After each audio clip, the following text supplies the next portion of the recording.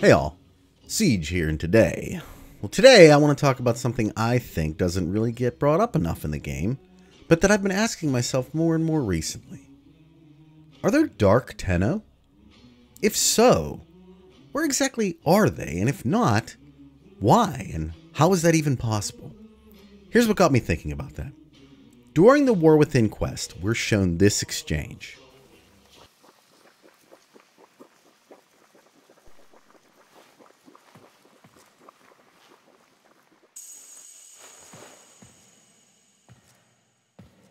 Teshin? You shouldn't have come here. You have ruined us both.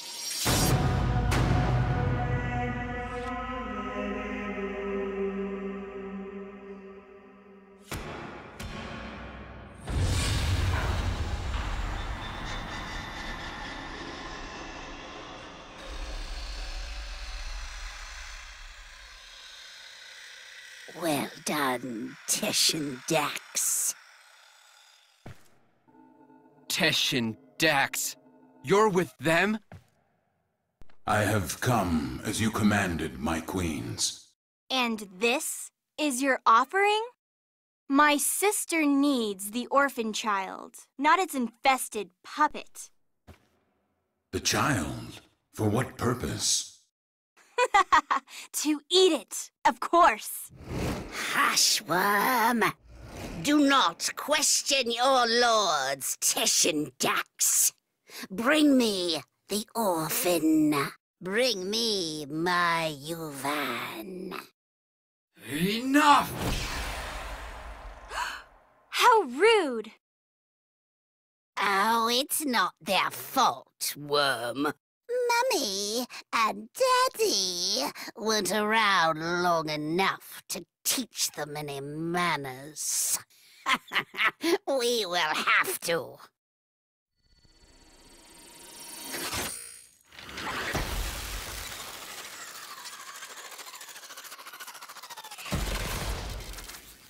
Ordis? What is this? Transfer and surge, operator. You're losing your Warframe connection. You have some idea that you're invincible, don't you? Nestled away in that mad Cephalon's crib. But you belong to me now. For you see, child, we conceived of these ugly metal cysts. Operator, cut the link. I can't. We gave you your precious gifts. And now, just as easily, we take them all away. So first, this entire situation is happening essentially within the Tenno's head. I know the first time I played this quest, I was really confused about what was going on, but it's the reason why everything essentially resets within the Orbiter once the Tenno unlocks his or her latent powers. In fact, what we're seeing here is the process by which continuity is performed, a method of causing so much pain and despair within the subconscious of the victim that they essentially break, and then their mind is basically taken over. But after playing this quest again, I began to wonder to myself, even if the Grineer Queen was unsuccessful in this particular exchange, she had to have been influenced by others into thinking it would actually work, and as it appears in this cinematic at least, confident that it would in fact allow her to live on in the body of a Tenno through the established Orokin method of continuity using Kuva, the red and black substance we were shown at different times during the quest. Now, upon first thought, I considered that continuity was most likely performed with individuals younger than the one attempting to preserve their life, basically giving them a new shell for their previous consciousness to inhabit. But then I got to thinking about characters who are alluded to already having undergone the process, and, well, the questions I began to ask were, do they keep any aspect of their original visual appearance? Or maybe through time, does the new host body eventually take on the visual characteristics of the previous entity? Because quite frankly, if not, we have a much bigger problem than I feel anyone has really brought up, at least from what I've seen. First, there is the very real possibility that we don't really know what the true forms of anyone actually look like. Think about it. if the Queen would have performed the continuity with our Tenno bodies successfully, she would look, well, like us. Sure, maybe she would dress like herself in the typical garb the Grineer Queens seem to wear or inhabit, but at least in body, she would look no different from any other Tenno we see in-game. Which is essentially what got me thinking that in theory, if any Orokin had performed the continuity in the past, there wouldn't be any true way to discern what they looked like originally. For example, let's consider someone like Ballas. Prior to his actual visual introduction during the Apostasy prologue, the only idea of who we believed him to be came from images. But are they images of his original self, or just the current shell he inhabits? I would assume most of the high-ranking Orokin we know of, himself, Nihil, and most likely Teshin, as he's been around and witnessed the Orokin era, meaning he is significantly older than any typical human, and because he has never actually provided a reason why this is, it's most likely they all have engaged in the continuity process. Teshin, while not knowing exactly what Kuva is, does appear to at least acknowledge what he believes it to be, which may in fact come from the idea that he too has participated and has a basic understanding of what it is capable of. And again, considering his incredible longevity, well, I mean, you can make your own conclusions, but I know what I believe at least. When it comes to Teshin, though, I'm not sure we would recognize him pre or post continuity anyhow, given the mask he consistently wears, and may even explain why the mask is constructed as it is, essentially making him basically look the same no matter whose body he inhabits. With Nihil and Ballas, though, there's really no way to know. Which, in my opinion, really does muddy the waters regarding actually knowing who's who in regards to potential Orokin. You see where I'm going with this? What's stopping any former Orokin from performing the continuity and just assuming a new identity? Potentially, and this is where it ties into today's video, the identity of a person they completed the continuity on. That means literally anyone in the game could potentially be a former Orokin. So, back to Teshin. Interestingly enough, Tau Regor refers to Teshin as a pseudo-Tenno, and while I believe most assume this to be just a loose association, with the knowledge Teshin has regarding the Tenno during the War Within and their former abilities, it could also mean he is, or at least was, one as well. He seems taken aback when he realizes the Queens are interested in the child versus the Warframe, and one has to wonder if the reason behind this is that he knows firsthand what the Tenno are capable of, and what the Grineer Queen in a Tenno body might too be able to achieve. He's also quite durable during the encounter with us in the Queen's throne room, and is willing to engage us, wishing for us to defeat him. Is it because he knew he wouldn't, or maybe couldn't, die in the process? One has to wonder. As stated earlier, the knowledge he possesses of the Tenno and their former selves is really the only information we've been given in the game up to that point. And it's interesting that through the trial he essentially sends us through, would it be that much of a stretch to think that he has the powers of a Tenno as well? Add to that, his appearance in this place. I mean, how is he even here within this type of astral projection with the Tenno during the Queen's continuity process? To me, it's either he knows how continuity works, or he too can engage in transference. His original Dax lineage would definitely explain his continued allegiance to the Queen, as, in mind at least, he remains a Dax soldier bound to the code of the Queen's scepter, even if the body he inhabits is one of a former Tenno. But although this isn't proof, it at least allows for a discussion regarding exactly what Teshin is and how he seems to be able to subvert the powers of the Queen, who he is in ways still a servant to.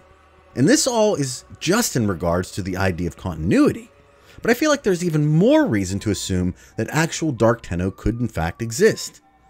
The argument could be made at this point that we really don't know which side is which in the Warframe universe.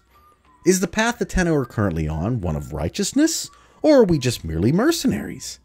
We're led to believe our actions in game are for the right causes, but what exactly is the endgame of the Tenno? We murder every adversary we come into contact with, no matter the faction, and do it by the thousands.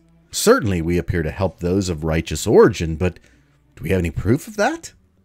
Someone, be it the Lotus, the Solarian people, the Ostrons, Alad V, the Corpus, the Grineer, they merely tell us who to go after and we do it, with the reward of some sort being the only prerequisite to engaging in genocide. No one really questions why we're fighting, with the best reason coming in the form of balancing power in the system, but who determines what that balance even is? What is the goal of our warmongering? The Earth and most of the Sol system have already been brought to ruin at this point.